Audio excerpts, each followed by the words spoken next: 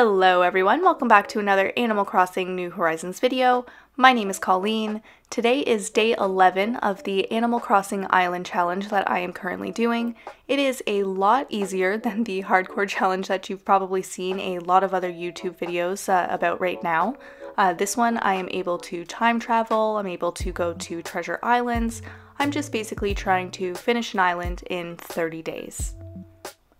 Now, I will admit that this video has a lot going on in it, so if you're not really into, say, flattening, I am going to put some time codes up on the screen so that you don't miss out on the building and everything else. First, you can see I'm just decorating outside of Weber's house. I was just tired of how empty it seemed, so I might switch up some of these items at some point, but I just wanted to, I guess, try to accomplish a fuller picture for it, I guess. And I think it's pretty cute, so. And of course, I just want to take a moment to thank everybody for checking out this video, whether you're new here or if you've come back from previous videos. Just thank you very much. I appreciate you all so much. Here you can see I was just making this land bridge a little bit more symmetrical.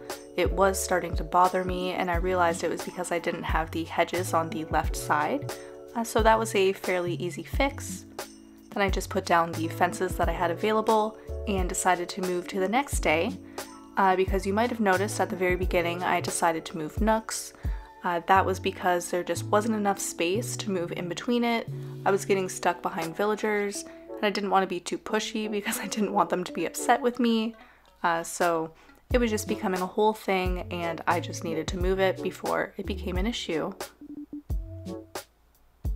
And I really have no regrets because it is a lot nicer to have that little space and having the two rows of that custom design matching because in Abel's, or in front of Abel's I should say, you do have those two rows showing, so it looks a lot more even this way.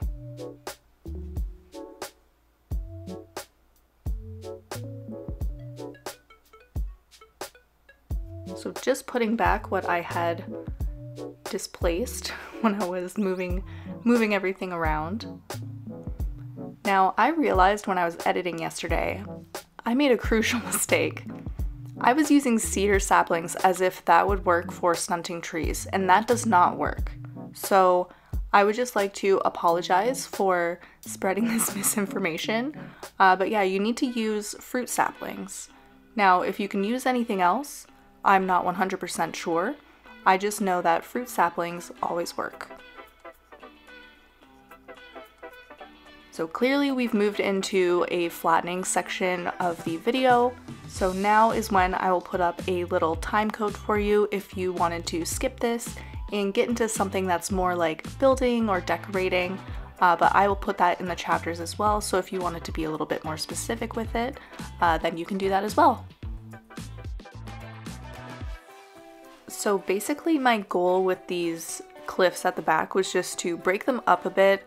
I don't want them to be in just one big landmass, and it was kind of, I don't know if this happens to everybody, but it was just kind of affecting my ability to imagine what I was going to do at the island, I guess is a good way to put it.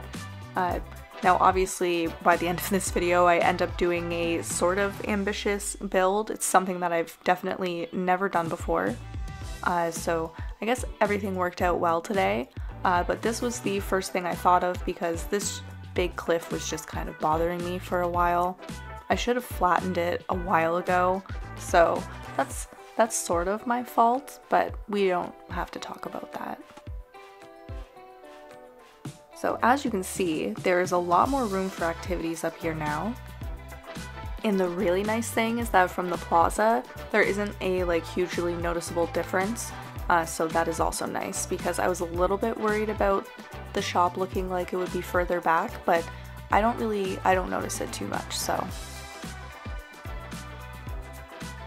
Now, as you can see, I stumbled into Easter territory here, or Bunny Day, I should say.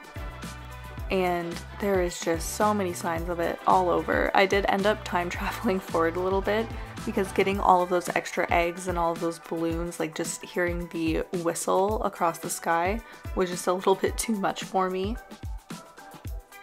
But I am on the far right side of the island. I decided I wanted to do a treehouse build for Blathers. So that is technically who it is for. It is very much a work in progress. Now, by the end of this video, it's definitely going to look like it's done.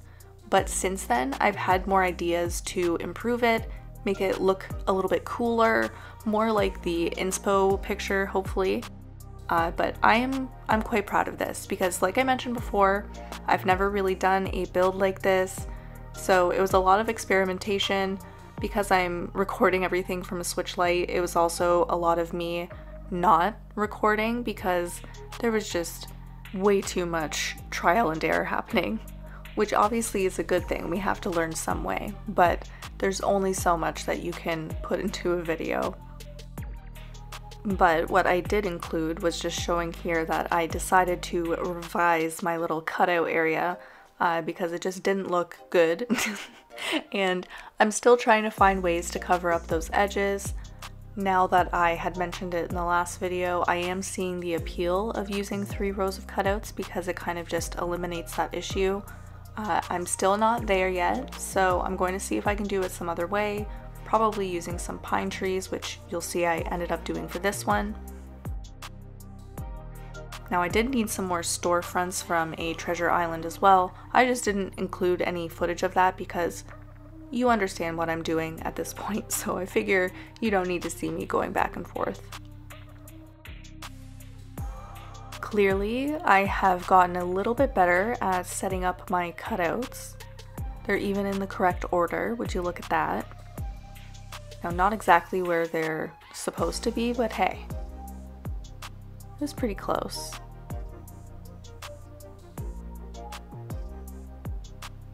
So here I kept debating if I should move that over to cover the edge. And because of the corner of the cliff, I did not end up doing that, which is why I end up using the cedar trees, which I know I called it a pine tree not even a minute ago, but just misspoke.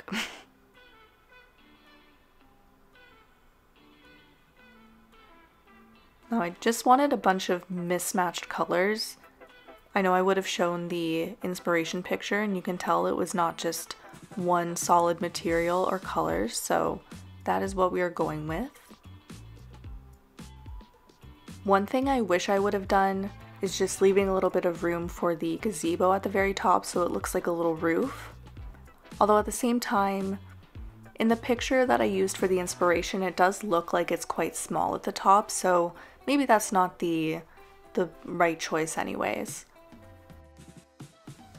I did come up with a fairly good solution, I think anyways, which you'll see shortly, because at the end of the day, it is supposed to be a tree house, which is also why I've come up with some revisions for this build. I kind of want to build out one side of it so it looks a little bit more wonky, I guess. Like, think of a series of unfortunate events.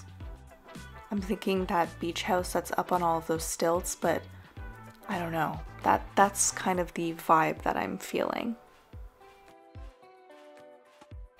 I will definitely need to put in some sort of cliff so we can get a better view of this build, because for right now, that is the best that I can do, which it isn't awful, but obviously it could be better. Now you can see that I just end up taking out this little wheat field, end up planting some of these cedar trees like I mentioned, which by the end of this you will see a picture just seeing what it looks like. I may replace one of the trees with just a little bit of a smaller one, but we will see about that. But as we get closer to the end of the video, I just wanted to thank everybody for being here. I really appreciate you. And as always, I hope that everybody has a wonderful day.